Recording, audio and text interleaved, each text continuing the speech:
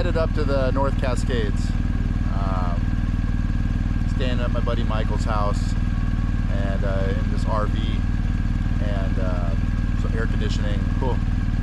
A nice comfortable bed, cool. And there's a brewery right next door, right across the street. Ooh.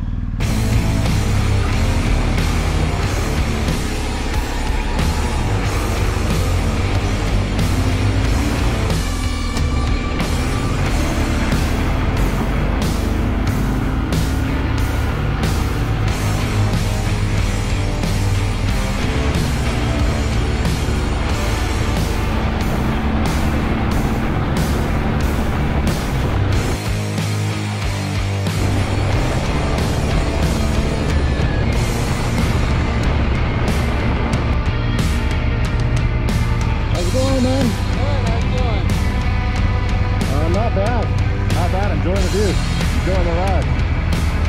I gotta somehow figure out how to pass all these sons of bitches, but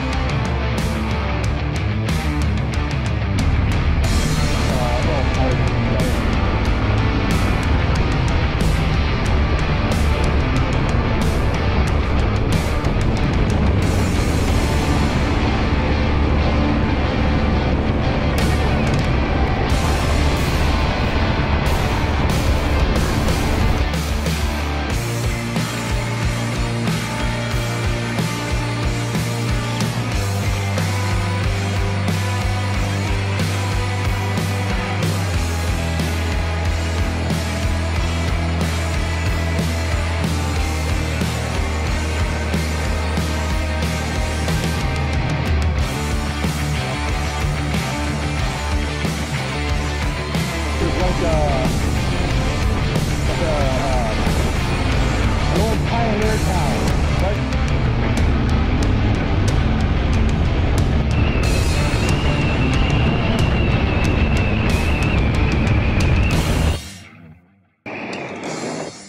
All right, hey guys, this is Dave from the future.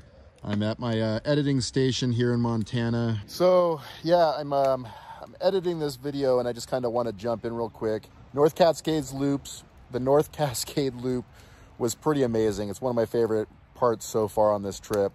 Just a beautiful, beautiful ride, 400 plus miles.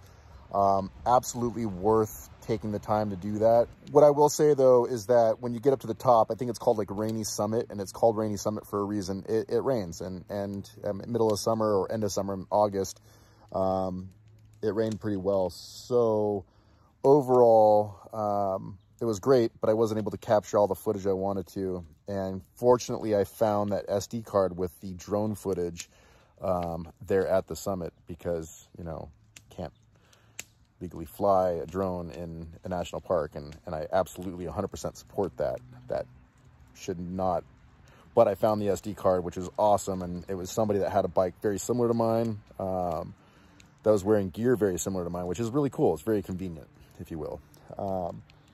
But anyways, I headed down. I didn't really capture any footage into Winthrop, but Winthrop was beautiful. I was kind of beelining it for food, to be honest with you. I had a promise of barbecue and the brewery ahead. So here's the footage of me going through, I guess, what would be kind of like this desert mountainous landscape. There's some more drone footage, and then a little bit of a chasing the sunset towards the end, which is one of my best parts of the day. Like I absolutely love the high speed, you know, through the forest chasing after a sunset. That's, I mean, how often does that happen? So anyways, enjoy.